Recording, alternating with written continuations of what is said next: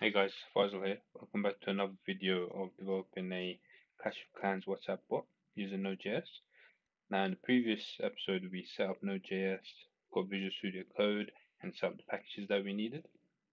In this one, we're going to set up the actual WhatsApp bot, write some code, and make it respond to us when we talk in the chat. Now, before we do that, real quickly, I've noticed a typo here. I typed skips instead of scripts. So add an R there, so it says scripts.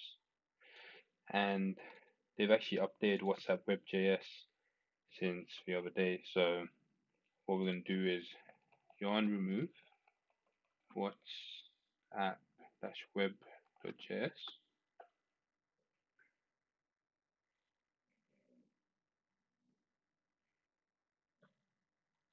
Okay, and then we're going to go ahead and reinstall it. So yarn add WhatsApp web.js. And this will take a few minutes or so, so I'm just going to pause it and we'll come back. Okay, so now the packages have downloaded. Let's go ahead, and on the left there's a button that says new file. Click that and you have to type index.js. Reason being is if you look in our package.json file, we'll have a property here called main and it connects to index.js. That's the file we're going to use to start up our Node.js server. If you've called this something else, then the file needs to be that name. Go to index.js. Let's go ahead and bring in a few things such as our QR code. So QR code is what's going to allow us to authenticate to WhatsApp. So QR code terminal, and then we're going to bring our client and our local auth from WhatsApp. So the client is what we're going to use to actually initialize our WhatsApp session, and the local auth is what's going to provide authentication to that session. So now let's do const WhatsApp equal to new client,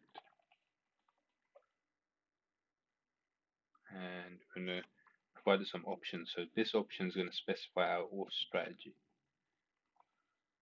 That is new local auth, like that.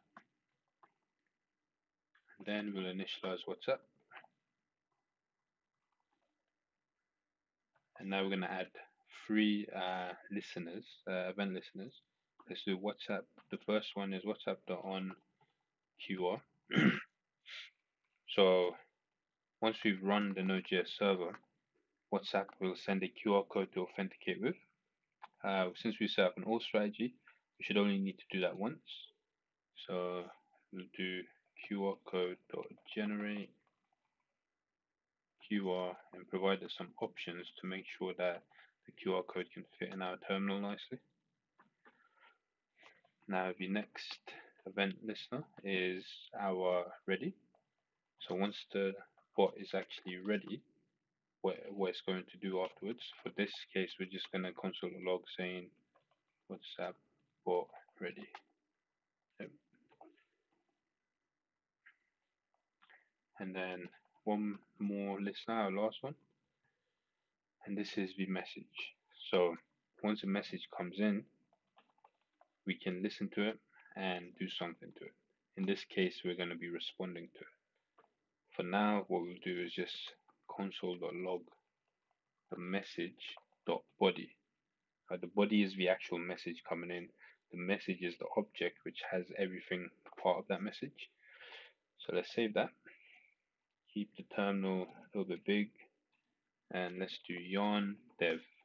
Now grab your second phone, open up WhatsApp, go to settings, and click link devices, and click link a device.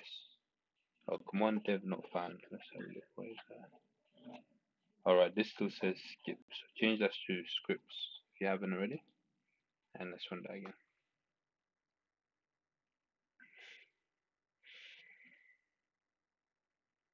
Now, as you can see, it's generated a file. This, or rather folder. This folder will host your authentication, and it's just locally done for the time being. Take a few seconds to load up. Yep, so now scan your QR code.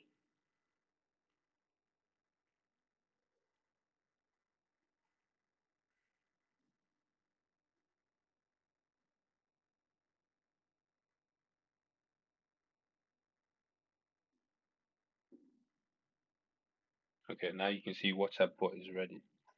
So let's actually have a look at WhatsApp and let's do some testing. So I typed hello. If I open up the Visual Studio Code, you can see it says hello in terminal. So that's the message I entered. Now that's all well and good. Just before we make any change to the code, on your WhatsApp where you've linked devices, you'll see Google Chrome, Mac OS. At the bottom, it would have said syncing. Wait, do not close the app until synced. Make sure it says active before you change the code. Because if it doesn't say active and you shut the code down or shut the server down, then you'll have to scan the QR code again. So now let's make some changes. What we're going to do is WhatsApp dot send message, and we're going to say message dot from. So place the message came from, if it was a group chat or private chat, and then the body of the message will say, "Hey, I am a bot," like that. Save that. Now it shouldn't send another QR code. It should just say WhatsApp ready once it's ready.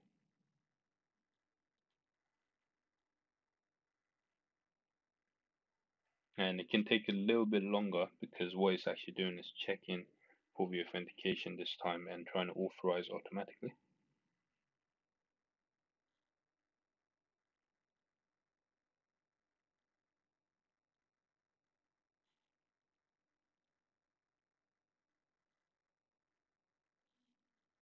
Okay, now that's ready, let's go back to WhatsApp and let's type something. Say hello, and there you go. It said, "Hey, I am a bot." So that's our WhatsApp bot setup. Very basic, but you can imagine the things you can do by just listening from the message coming in. And in the next episode, we're going to actually implement the Clash of Clans side and start responding to specific commands and sending data. So thanks for watching, guys.